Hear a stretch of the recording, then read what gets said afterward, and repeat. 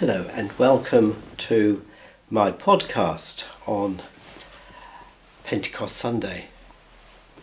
Pentecost is one of the main, most important feasts of the Church. The Holy Spirit, we read, descends upon the Apostles and Our Lady in a room.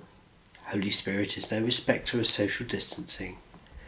Holy Spirit came upon the Apostles and it took on the form of fiery tongues, a symbol of cleansing, and also a wind which blew through the room. And wind is a symbol of breath, of new life, of living.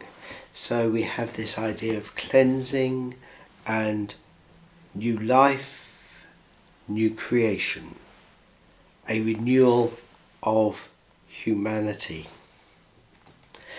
Also, it marks the completion of the Paschal mystery. Things, as I've said, start afresh. New life has been breathed into God's creation.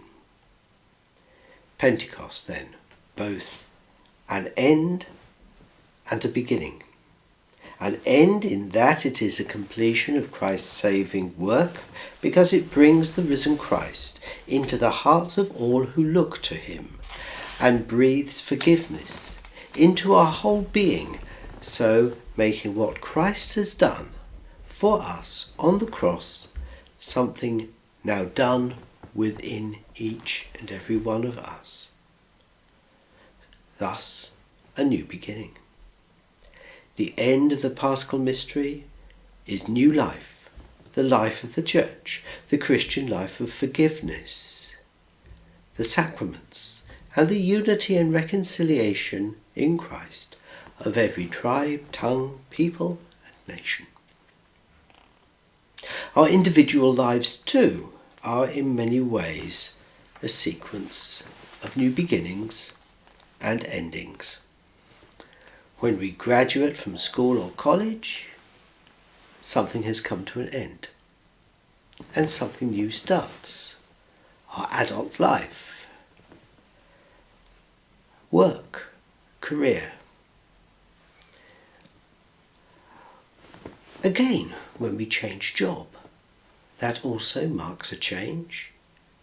We lay aside one way of living, one set of skills, and learn another. When we get married, a major change there. When we become a parent, an equally big change in our lives. And when we retire as well. Endless beginnings, endless change. Each time something is completed, each time we start something new. All these changes, be they small, be they momentous, are in their own way mini Pentecosts. And so it is good for us in those times to especially pray for God's blessing through the Holy Spirit. In these days of lockdown, it is also important for us to remember that our faith is just as powerful in our domestic lives as it is in our public church lives. So many of the blessings of Pentecost drop down upon our individual and families and homes.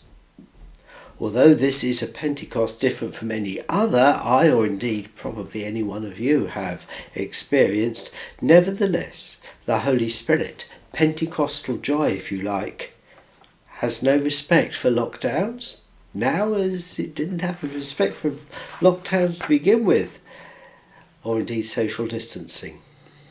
Be warned then, the Holy Spirit can meet you in your gardens, in your homes, and above all, in your hearts. So have a truly blessed Pentecost. Thank you. Goodbye and God bless.